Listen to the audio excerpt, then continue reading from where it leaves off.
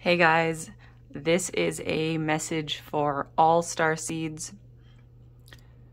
A couple days ago, I was laying in the grass looking up at the sky, and I received a message. It was very short. It just said, "You are the ones who come before. You are the ones who come before." And that really resonated with me. I knew it was speaking not just to me specifically, but to my larger soul group and, to starseeds in general. And of course I asked, we're the ones who come before what? what? The ones who come before what? And the rest of the message was, you are the ones who come before the announcement. The announcement. And I was like, well, that doesn't really give me much more information. What kind of announcement? And I didn't get any more verbal messages after that, but I could tell that the announcement, this word that whoever was communicating with me, I don't know exactly what type of consciousness it was. It was giving me a different way of looking at the idea of ascension. And in this particular viewpoint, not that any viewpoints are any more important than any other, it was just meant to add in an additional viewpoint that I can consider, right? So in this viewpoint, it's not really about ascending as in going somewhere. Ascension, just the word itself, the very, very specific English word, kind of has this connotation of leaving, of going somewhere, and of arriving somewhere else. But, oh, sorry, I had my eyes closed as I was talking and I just whacked the whole camera. But this word announcement, it's more of humanity realizing, recognizing, and understanding its true nature, realizing, recognizing, and understanding what it is, what humanity really is as a collective, like the human collective consciousness, coming into a place of unity, but not into a place of sameness, and not even necessarily into a place of agreement, but coming into an experience of unity, of diversified unity, because part of this message is like reminding me of something I repeatedly feel about how humans we're becoming more diverse, more different, and we are increasing our variety of viewpoints, and that's actually what we're supposed to be doing. We're not meant to become more the same. We're becoming more diverse, but we also can become more unified in our diversity. It seems contradictory, but I don't feel that it is. It's just a little hard to see from our human minds sometimes, right? So this idea of the announcements, to me, it feels like humanity announcing itself as saying, like, I am here, I am this, like, I am humanity, and this is how I am, right? And this is how I am. And I feel like that is what we're growing into, that is what we're growing towards. And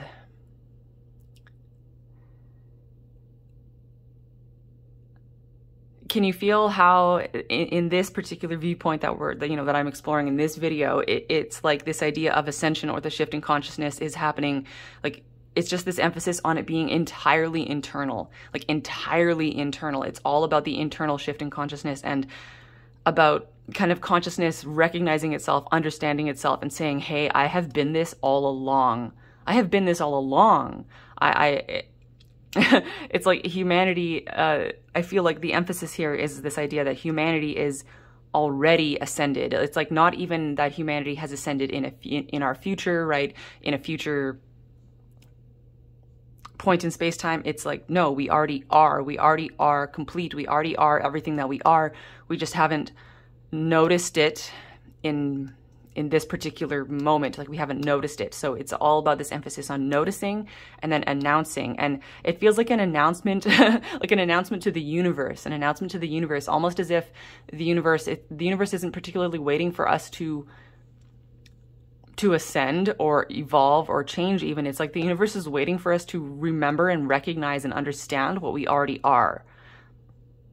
And coming back to the idea of, you know, you are the ones who come before. You're the ones who come before the announcement. And how this applies to starseeds in particular. Of course, I mean, this could be, as you can hear the way I'm talking, right? I'm more talking about the human collective in general. So, I mean, this is a message for all humans, but I just feel, at least at this moment, most of the people who resonate with are going to be starseeds, right? Because we're the ones who kind of are prone to thinking about this stuff. We're the ones who come before. To me, that was a really deep, deep message of hope. A message of hope. Really meant to emphasize like how we are pioneers, how we are explorers, how we are just at the very, very beginning of the game. I know we often feel, you know, like we are so old, like our souls have been through such a long, arduous journey, and that we've been here for so long, and it's like sometimes we feel like it's almost over, but really with this message, it's like this is just the beginning, and this is actually even before the beginning. It's like if we were to use the metaphor of a human body, right? It's like we're still in the womb. We're still in the womb. We haven't even been born yet. And then there's going to be the whole life ahead of humanity. And humanity hasn't even come out of the womb yet. That's how early it is in the game. And so this message, to me, it was meant to emphasize, like, you know, if you have ever felt tired, if your soul has ever felt tired, if your soul has ever felt exhausted, felt like this has been going on for too long, maybe even you felt like this is going to be my last lifetime on Earth, why would I ever want to come back here, that kind of thing. The emphasis here is that it has felt like that. It has felt like that because you are a pioneer, like on a cosmic level, a cosmic pioneer, a pioneer in consciousness, a forerunner of consciousness, doing things that no one has ever done before. And there's this emphasis I feel about, sometimes we look to the higher realms, we look to higher like consciousness that we perceive as being higher in dimension or higher in frequency or more evolved, and feeling like they have the answers. And although they have so much wisdom and guidance to give us, and of course I don't see myself ever stopping looking to higher realms for guidance, there's this emphasis here that they don't really know better than we do, right? They have a broader perspective that they can share with us, and that can help us in our learning and understanding and our growing. But really, we are the experts here. We are the ones figuring this out. We are the ones learning it. And there's this emphasis on look to yourself, look to yourself, look to your own wisdom, look to your own understanding, and know that there are no, like, sometimes it's easy to think that there is an answer out there, a specific answer out there that we are trying to find, and that it's just hidden and we just haven't discovered it yet. But really, you are creating the answer. You are creating and discovering and finding the solution. There is nothing outside of yourself to find. There is no objective truth for you to discover. There is no rule that you need to follow. It's about creation and discovery. It's not about finding what is already there. It's about creation and discovery, because you are a pioneer. You are going where no consciousness has ever gone before in this universe.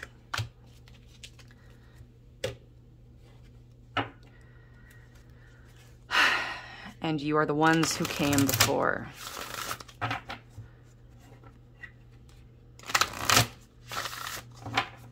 Well, I just felt a big shift in energy. Big shift in energy. I don't even remember seeing anything. For how long has it been? The 9 minutes I've been talking. I don't remember seeing anything. Like with my physical eyes, I either had my eyes closed or I wasn't seeing what I was doing.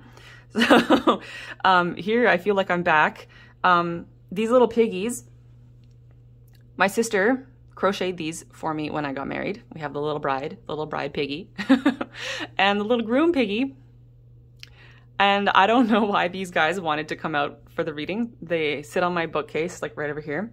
And I honestly don't think of them that often because I've had them for years, but they wanted to hang out. So I guess that there is I can feel them vibrating. They have a frequency here about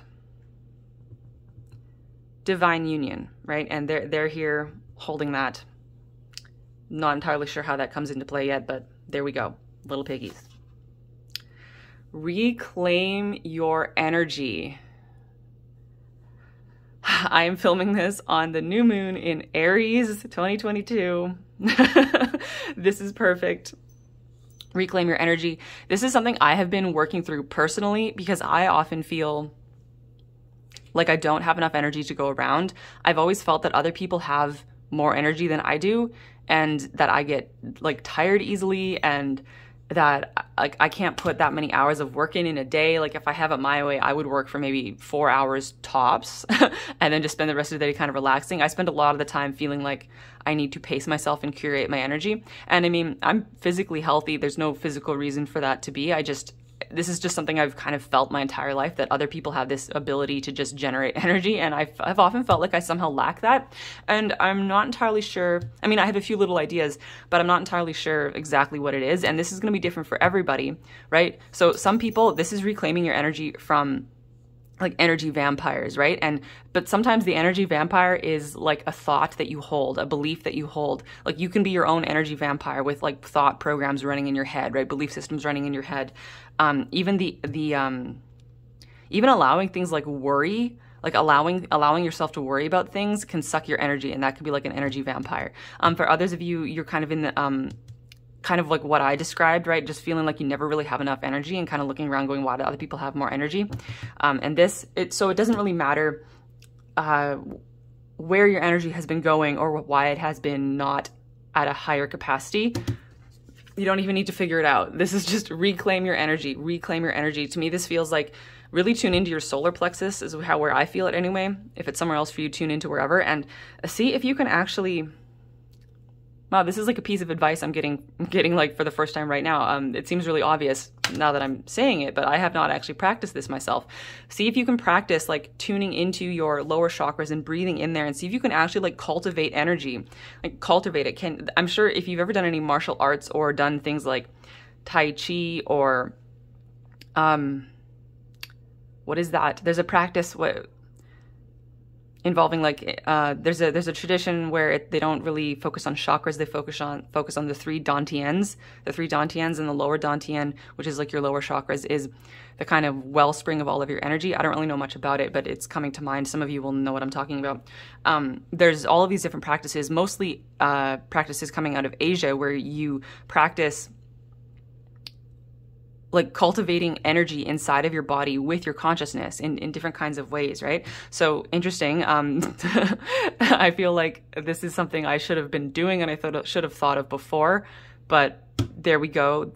Tossing that out there. Find a way that works for you. You know, experiment, do what works, or just make it up on your own. To a large extent, you should be able to influence the amount of energy that you have access to, right? This is like freeing yourself, like I'm seeing the Eight of Swords, right? Seeing the Eight of Swords, freeing yourself from limiting beliefs around how much energy you have. And this is really going to ask for your honesty with yourself and your discernment, because this doesn't mean like push yourself when you're tired or like try to do things when you don't have energy. This is actually try to cultivate the energy first. And I also feel like before you really do anything, make sure you actually have the energy to do it. Cultivate the energy from within. See if you can do that. And this is like a long-term process, I feel. And I'm really interested that this is coming out. How is this even related to the earlier message about you are the ones who come before? Reclaim your energy. Interesting. Okay, so there's a bigger picture to this. What they're showing me is like when you came to Earth, you were this higher density, bright ball of energy and light, right? And you brought your light down into the earth plane, and you literally like spread your light around. You spreaded your light around, and it kind of got siphoned off. And it was like, because you came here to give your light away, and it kind of got taken away. Almost like they're showing me like the Starseeds. When we came in, we were like these light infusions. We came and we lost a large amount of our light because it went. it went out into like the Earth's energetic field. Like we literally came in, bringing the light, and then our light left us, like our energy left us, and then we were left more. That was necessary, first of all, because we couldn't exist in the 3D matrix with that much energy, right? We weren't a match, so we had to lose a lot of our light. But also we brought the light down so that it could go into the Earth grid, so that it could go into the biomorphic field of the Earth. It could go into the, all of it, the whole energetic system of the Earth, the whole biosphere. Our light went into the system. So that's really significant if you think that like your primordial light, the light that you brought with you when you came to Earth, is everywhere. It is everywhere. It is superimposed on top of you right now. It is flying around the Earth. It is part of the entire Earth ecosystem. It's like we brought the light here, and the light went out, and now it is part of Gaia. It is part of the entire biosphere of Earth. And now there's something, it's like we can tune back into that. And that doesn't mean that we're not going to be like taking the light back. It's not like it's going to be leaving the Earth system, right? It's not like we're stealing it back or anything like that, but it's that we can tune back into it. We can tune back into it. I'm actually feeling like, for some of you, this might resonate. Like if you can actually energetically tap into, it could feel like the ley lines that are around where you live. You can actually tap into the ley lines and receive energy from that. But it doesn't even need to be ley lines. It's like, be aware of the ambient energy field that is like around you physically, like right now, that is just everywhere, right? The vibrations and the radiation that is everywhere around you. You can't see it, right? But it's there. It's just like, that radio signals, right? The vibrations, the wavelengths of radio signals are bouncing around in the air all the time, right? Same thing with the light that you brought with you. It is flying around right around you, just like a radio wave right now. And you can tune back into it. And this is interesting because it's like your frequency is getting high enough where you can like utilize that energy and let it charge you up, and you can utilize it without taking it out of the system. Very interesting. These are very interesting messages, and this is actually why I wanted to do this reading, because when I come to do a collective reading, you guys bring so much energy and all your consciousness to the vortex of the reading, and then I get messages that I would never have received otherwise. So like these are literally messages that you brought to me so that I can receive them and then I can verbalize them. It's so cool because it's like, by myself, I just received the one message about you are the ones who came before the announcement, and then I sit down to do this, and then all this other whole stuff comes out. It's incredible. Alignment. This is like the Dantians, the 3 Dantians, the lower Dantian, the middle Dantian, and the higher Dantian. I don't really remember much about that system of viewing our energy. I read about it like for one day several years ago, but I'm going to have to looking that up again because this is coming up.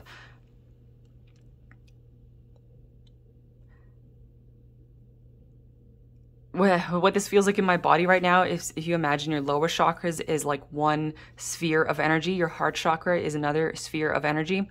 And if you just think, even like the physical human heart has a really big magnetic field. This is something that actually kind of perplexes like physicians, scientists, wondering why the physical heart has so much electromagnetic activity, right? So it's like the heart is its own energy center. The heart is its own energy center. And then your higher chakras are another energy center, but you can see they're more like expansive and diffuse. If you want concentrated energy, it comes down into the lower chakras and your heart chakra, interestingly. So,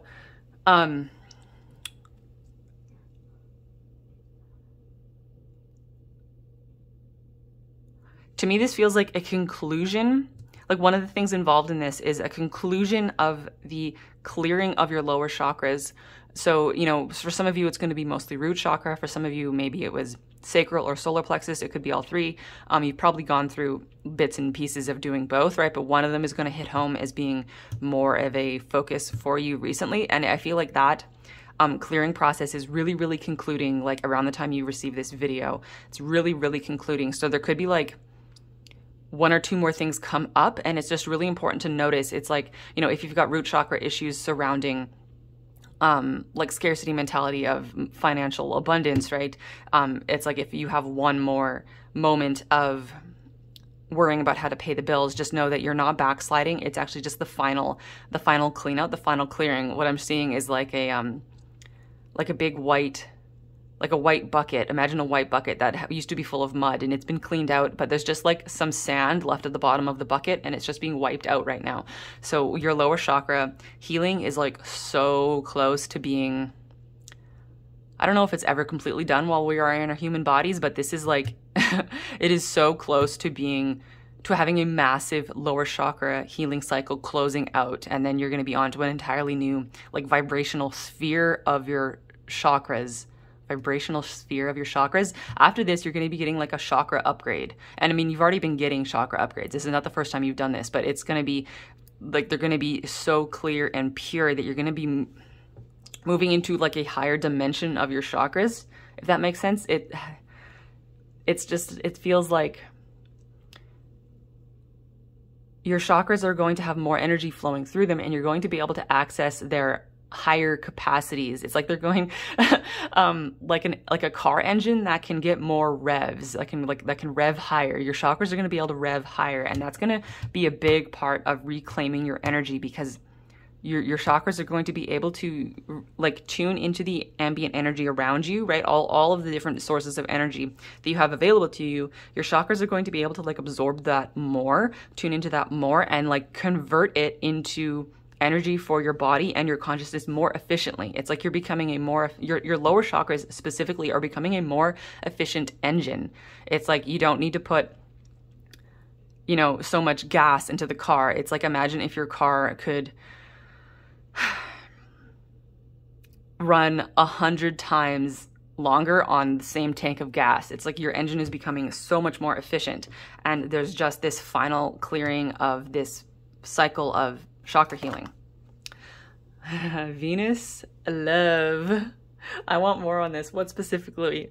What is occurring to me with this is that Venus, for some, it really shows up as a love planet, obviously, but for some it shows up more as a money planet. So, I mean, it could be both for you, but whatever your issue is, right? Whatever your issue is, if love is your thing that you feel that you lack, if you have struggled with like abandonment issues or worrying that you're going to be alone forever, then this is the healing coming through for you on that. But if it's on an abundance thing, a financial security thing, then it's coming through on that. Let's get some more about this. It's like you deserve to feel secure. You deserve to feel secure is the message I get with this. Interesting. Yeah, I'm getting shivers. You deserve to feel secure. TikTok.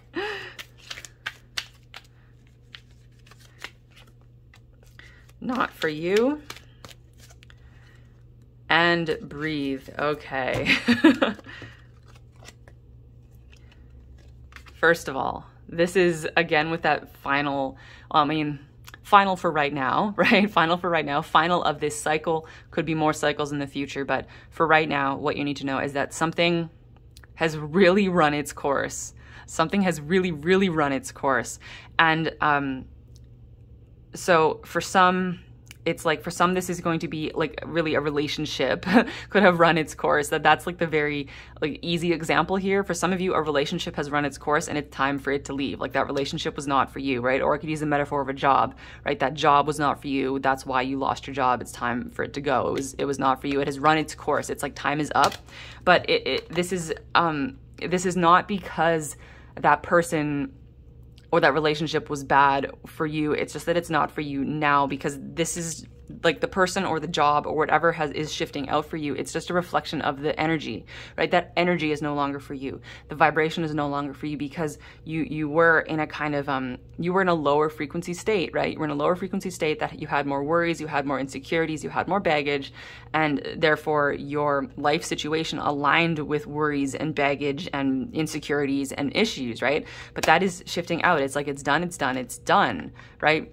it's time for that to go. So for some, I mean, for some of you, this could be like, yes, yes, yes, I'm so glad that that's done. I'm ready to move on and move up. For some of you, there could be more of a mourning experience, having to say goodbye to things, having to really have that physical experience of things shifting out. And that could be, you know, so for some, this could be easier than it is for others, but it's so going to be worth it, because then you're going to be in this state. Look at this beautiful being sitting on the lily pad. Breathe, right? Breathe. This is getting so tuned into your body. But like using your body as a, like, how do I describe this impression? You feel like having this physical sensation that your body is an instrument of the universe. Like using your body not just to connect to the earth, right? I know we obviously use our bodies to connect to Gaia, connect to the earth, but this is like you can feel the way the stars vibrate your body, whatever that even means. Feel the way the stars vibrate your body. Honestly, to me, man, these messages are kind of, they're surprising me. They're surprising me is what's happening. So, you know, some people are really, really, really sensitive to the movement of the planets. Some people aren't, and that doesn't, if you're not sensitive to the astrological transits, that doesn't mean you're not sensitive, okay? I just want to be very clear on that. Some people feel like, you know, people are always talking about, you know, the moons and the transits, and like, I just don't feel it, and like, that's fine, okay? You don't need to be sensitive to the movements of the planets. If anything, if you're not sensitive to the movements of the planets, then you're just freed from that, and you actually have like kind of like a degree of more energetic independence, right? But I really feel like there's this a group of people, and I don't really know if I'm one of them, because I don't know, maybe I am and I just haven't realized yet. But there's going to be a group of people who are going to be like learning about the astrology of the stars, right? So we it's easy to kind of pay attention to the astrology of the planets moving around, but it's like there is this, that is just the tip of the iceberg, right? If you imagine all of the stars that we can see, even if we just stop at all the stars we can see in our sky, right? Every single one of those stars is connected to your energy. You are connected to every single star out there. And as, you know, the planet turns, and as we rotate around the sun, and as our sun goes through its orbit around its central sun, which I think is supposed to be Alcyone. Is that how you say it? Anyway, there's like this astrology of the stars, and some of you are going to be tuning into that, and that's going to be a rather confusing journey where you'll have to like entirely trust just your impressions on this, because it's like you're not going to, I don't know of any books that are going to teach you about like galactic astrology, right? The astrology of the stars, and learning how the stars influence your energy. But like a clue, a place to start would be if you look at your birth chart, but not really looking at the planets. If you pull up, like you can go to astro.com and pull up, like you could start with the fixed stars, for example. You could see, so the fixed stars, it's like, you know, they're like everyone has them at the same place. It's like, I think Sirius is a fixed star. Don't quote me on that. I don't remember. But the fixed stars, they're at a specific point. You know, it'll be like 22 degrees Aquarius, for just to give you an example, right? And that everyone has it at the same spot. It's always there. But of course, you have it in your own individual house placement, right? You have it in your own house placement. So, and it can be aspecting your own planet. So the point of talking about this is this is a very specific message, mainly maybe just for a few of you. But if you look at your birth chart and you pull up some of the stars and you feel like you resonate more with the stars, as if the placement of the stars in your birth chart, do they give you more information? Does their placement, does it speak more to you than, you know, what Mars and Venus are doing? That's how you'll know that that is something for you to investigate. Like, start looking at your birth chart of what the stars are doing in your birth chart, how they play out that way. How are you connected to the stars? That's going to be like a really key place to start, right? So anyway, that's not going to be for everybody. That's just going to be for somebody watching this anyway. Back to breathe, right? Back to breathe. This stuff that its time has run out and it's not for you, that's shifting out to give you room to breathe, to give you room to breathe, to feel like this,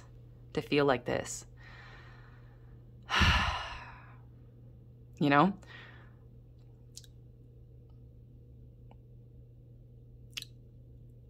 feels like the race is over. The race is over. Now you can catch your breath.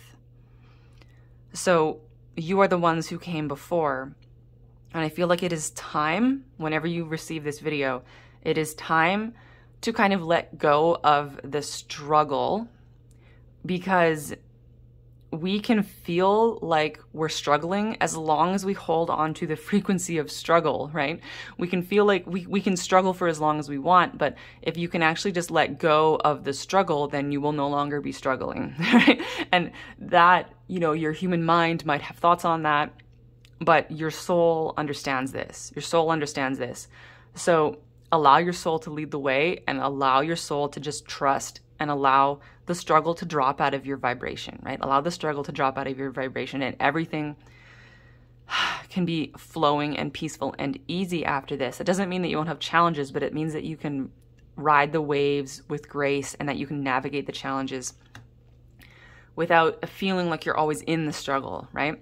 And this is important. This is part of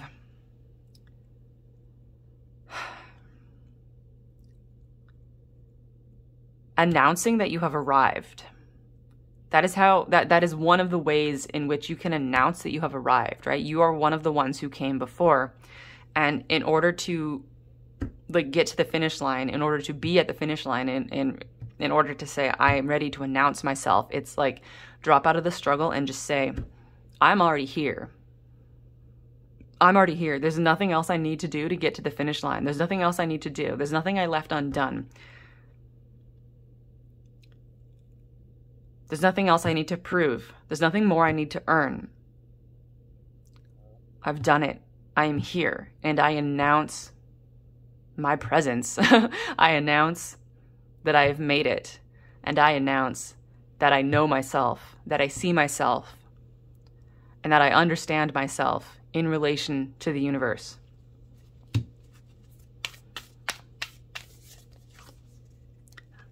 Time for healing. As we already know, confirming what we already know. This is like, I'm getting really big shivers on this. There's more to this message. It's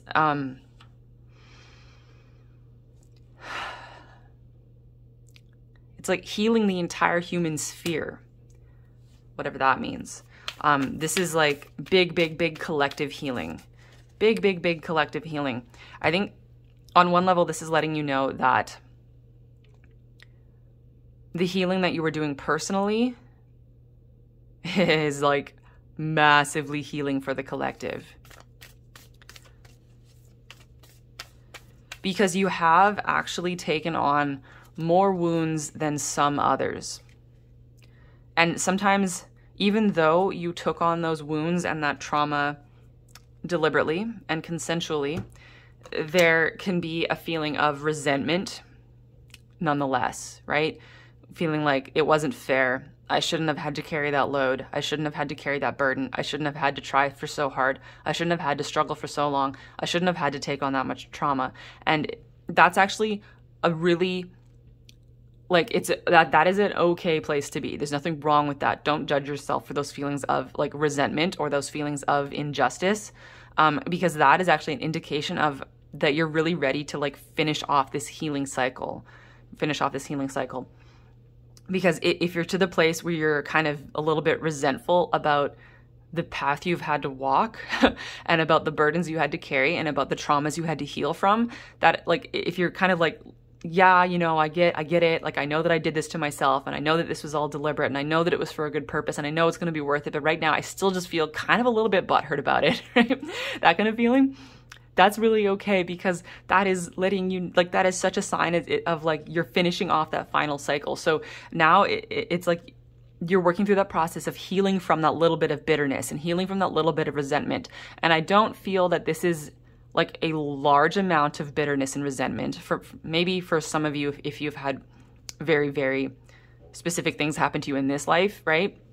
But I think for most of us, it's just, It's just something in the background, and it's probably something we don't really allow ourselves to think about that often, but you might find around the time you watch this video, it could have been last week, it could be next week, you could find that something small in your life happens and suddenly you just feel like, I shouldn't have had to do it. I shouldn't have had to go through that. Like it wasn't fair, right? That kind of feeling. And that's okay. You're purging this whole process, right? So allow yourself to express that, do whatever you need to do to feel through it and release it, right? Because then you're going to feel better afterwards, and you're going to be able to move on from even that place. You're going to be able to move on from the resentment and those feelings of injustice, because that's the closing of the cycle. It's like this closing of the door. It's like really, it's like you're receiving closure. You're receiving closure on the path that you've walked. A new romantic cycle begins. New moon in Libra. There we go. So many levels to this, right? Those of you looking for romance, there you go. A new romantic cycle begins. This is not just a new partner. This is like a new type of partner. So for anybody who has been in like a series of toxic relationships, or just running into the same, maybe even just in your one relationship, if you've been running into the same problem, the same argument, like having the same argument with your spouse or something, right? This is like, that's shifting out. So even those of you staying in the same relationship, right? This is a refreshment of your relationship. This is getting into a new cycle of the relationship, right? And this is also like a new cycle of abundance and money, because this is Venus energy, right? Libra, Venus energy. Also with this new moon in Libra, this justice energy. So also justice, right? We were just talking about those feelings of injustice. The feelings of injustice you're healing from that. You're closing that cycle, and a new cycle is beginning, and the scales are balanced. The scales are balanced. You might actually come to an understanding where you realize that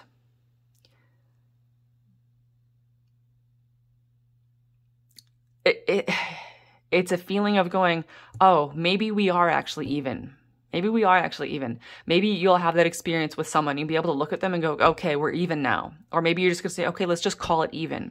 You know, it's like, it's okay. We're even. We're even. It's fine. I'm just going to call it even. Maybe for some of you, maybe it truly is even. And maybe some of you are going to say, it's okay, whatever. The bigger picture, it's even. So your experience of that can be different, but you're going to have this feeling of calling it even.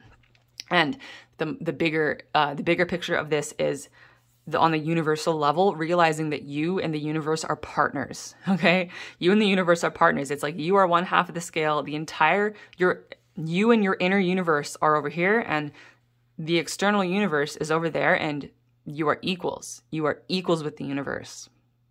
You are in partnership with the universe. Some of you, this can feel like you and your higher self, right?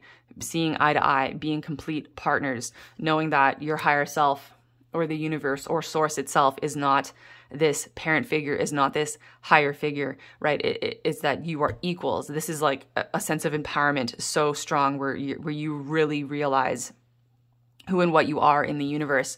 And you realize that everything is about your relationship with your inner space and your outer space. Your inner space and your outer space. And you can be having this is going to be very personal and different for everybody, but interesting and new experiences of like how you relate to the universe in a new way, feeling the balance between yourself and the universe, and feeling like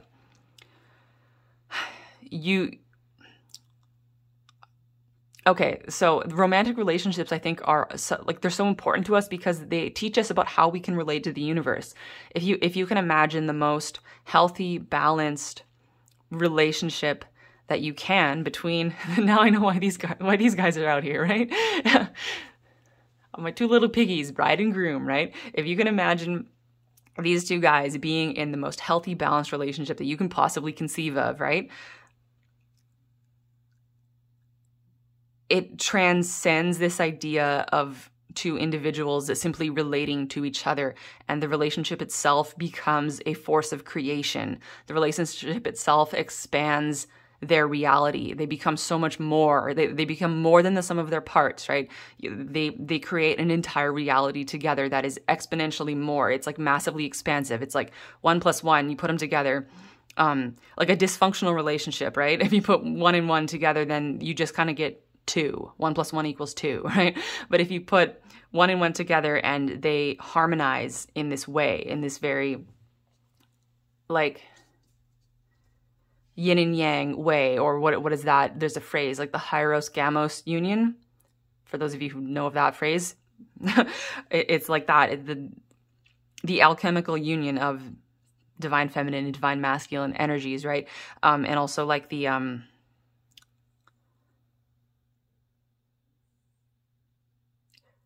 twin flame union of the inner and the outer, right? The inner and the outer, the understanding, you know, the idea that you are your own twin flame, right? Your inner reality and your outer reality being essentially manifesting as these twin flame dynamic, this twin flame relationship. There's many different ways of kind of looking at this. They all kind of get at the same thing. It's this balance between you and the other, and you are your inner space, and the other is the entire fucking universe. But you are balanced and you are equal. You used to feel small because you used to feel like one small soul out in a vast universe, right? In a vast cosmos, like knowing, you know, multiverse, omniverse. But there's a shift in perspective here. A new romantic cycle begins. You and your inner space, your inner reality, and the entire rest of the universe, right? Self and other, inner and outer, in perfect balance.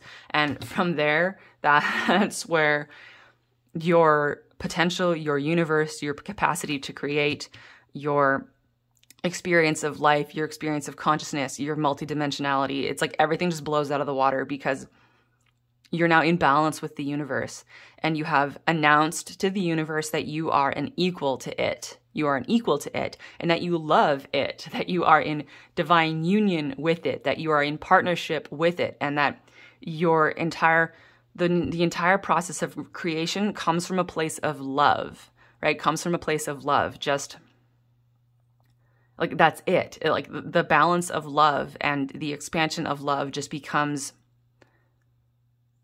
the creative force that exponentially expands your reality and everything in it. And that is about the best I can do at explaining this. So I'm going to leave you guys there, sending you so much love and light. Bye.